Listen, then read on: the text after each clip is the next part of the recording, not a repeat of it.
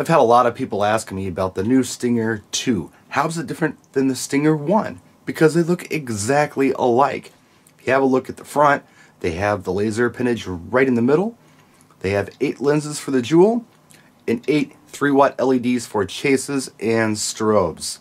The back is no different. You have the IEC in and out, power on and off, safety eye, menu with 4 buttons, and DMX in and out.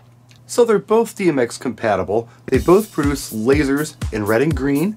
They produce a jewel effect and they produce a strobe effect. Here are the differences.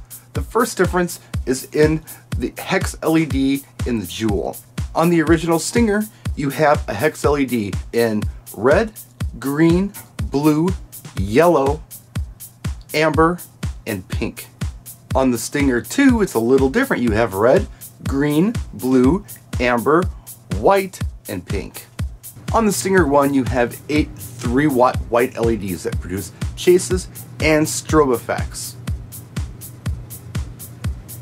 On the Stinger 2, those white 3-watt LEDs were replaced with white UV LEDs. So now you get black light, and you still get the chases and the strobe, but you get them in UV instead of the white. On the original Stinger, of course, it's DMX compatible, and you can flip through the menu to make it act the way you would like it to act. For instance, you can turn sound active on and off. You can turn on just the strobe, or just the laser, or just the jewel, or any combination of the 3 you would like. On the Stinger 2, you get all of this. Plus, it's IR remote compatible. And it's also IR Airstream compatible. So now a lot of the control that you had to actually dive into the 4-button menu to get on the original Stinger, you can do right on the IR remote and switch it up on the fly. I think the original Stinger or the Stinger 2 are really nice effects for those of you who maybe do small events once in a while and don't want to bring a big lighting rig.